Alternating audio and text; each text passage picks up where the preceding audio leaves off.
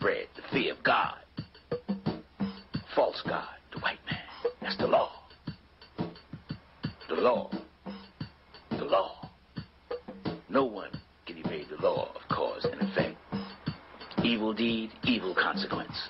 If crack is taken by a woman, that crack baby will be born and have the same addiction. It's the law of rebirth. It's the law of cause and effect. The baby is reborn with fear. If fear is inflicted with the mother, it just has to be rekindled by an event in the life of that child. Look at these freed slaves and look at the fear in their eyes, even though there's no one there to harm them. It's reborn in their faces. The fear is reborn in the woman and in her babies by law. The law of karma, the law of cause and effect, and these were the tools used to do it. If a slave wanted to eat, they would put this mask on his head to keep him from eating. They would starve him. And those hooks around his neck would catch in the trees if he tried to run away. So if you wanted to eat, they would starve you. The tool on your right is to force feed you. So if you wanted to starve yourself to death, they would feed you. So if you wanted to live, they would make you die. And if you wanted to die, they would make you live. Think about what kind of people you were dealing with. Especially consider the fact that you committed no crime. No crime. Except that it was a people who they wanted you to worship them. So this is what they did. The woman and the man. The European woman and the European man would kidnap slaves and sell them back. Colored people, kidnappers, slave catchers, for money. Snatch your baby from under your bed and sell it. That's why they call it the crucifixion in stone. Speaking loud when you understand the handwriting of the gods. This is what they did. It's the only way to show it. They shot your husbands when they was in the water swimming, according to their art and their pen, speaking to you. They beat the old man, 89 years old, 80 or 90 years old, who could not defend himself. They beat him to the ground in front of his kids. They shot the son in front of his family. This is their pen. This book tells you much of that 100 years of lynching, telling you more than 5,000 newspaper articles on black people who was lynched. A colored woman hanged in Oklahoma. This is just telling you some of the stories. Negro youth mutilated for kissing white girl. They chopped off his penis and kept it for a souvenir. That's what they did. Negroes taken from jail and riddled with bullets. The black man, the black woman, the black child, nobody was safe. 24 hours a day. Souvenirs. See, for the Negro's anatomy, they cut off his penis, his hands, his legs, and sold them as prizes, trophies.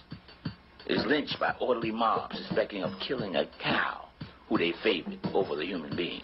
A mule thief is hung who they favored over the black man. They would kill you for stealing chickens and hang you in South Carolina. This is just the last 100 years. Imagine what took place 300 years earlier. They say 70% of the hangings, there was no crime even suspected. They would just grab you off the street and do this. Live and in living color. This is the people. This is your history that you try to avoid in Barubador. They show it like this. They show you being put to the fire. Did you know that? The white man used to burn you at the stake.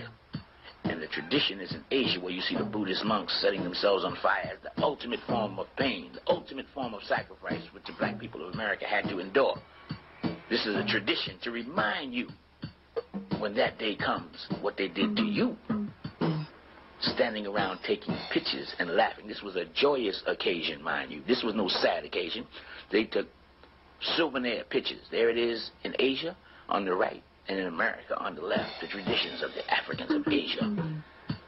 And the inflictor of pain, smiling, proud of what he did. There's always a crowd when you burn a black man. They all want to see and cheer as he burns. This is according to their hand. They had to push back the crowd at the burning of this innocent black man of anything worth being set on fire for. But this is the tradition of the American way. See, they would hang you, burn you, and shoot you at the same time. From their hands bearing witness against them. See, they would shoot you running, they would shoot you on the ground and beat you, and they would stomp you at the same time. They would work your babies and your mama in the cotton fields for nothing. See, this is how they showed it in stone. The whole family on the plantation in this city in Southeast Asia. They would show the man taking the place of a mule, pulling the plow while his wife guides it. The man is pulling the plow, you see, and they would show you in stone the work that the entire family of the diaspora was forced to endure in this beast with two horns, North America and South America primarily, the United States of America, where this history is carved, this history of the country is inseparable. The free labor for 400 years in stone. The rock, the historian stone, the rock shall speak. Yea, he shall make the rock speak. While you worked, you were beaten. While you played, you were beaten. You lived in fear. Here it is. Yea, the rock shall speak to them. The rock shall tell the story. Yeah, in silence, the rock screams out. Yeah, they hung us from trees. Who else has a history like this? And you want to call it a lie? You want to call the handwriting of God a lie? You didn't know, did you? Yes, you did. You tried to forget. Once again, this was a festive occasion. They would take pictures and show it to their babies and their family, how they killed the nigger for nothing and saved the cow. Even the governor would commend them in Augusta, Georgia for the lynching well done or the burning well done, teaching the niggers the fear that their forefathers put in the Constitution. They had to keep fear. Here's a Rodney King. 100 years ago, here it is kicking and stomping this black man to death, or damn near dead. This is what they did. And here's what they did the other day in L.A. It's the same people doing the same thing all the time. And here it is in stone, hollering at you. Yeah, he gonna make the stone speak. Understand the esoteric teachings, the secret teachings. They catch the slaves and they inflict the pain. They inflict the fear of God in them, which they refer to as the crucifixion. Fear is something you live with all the time.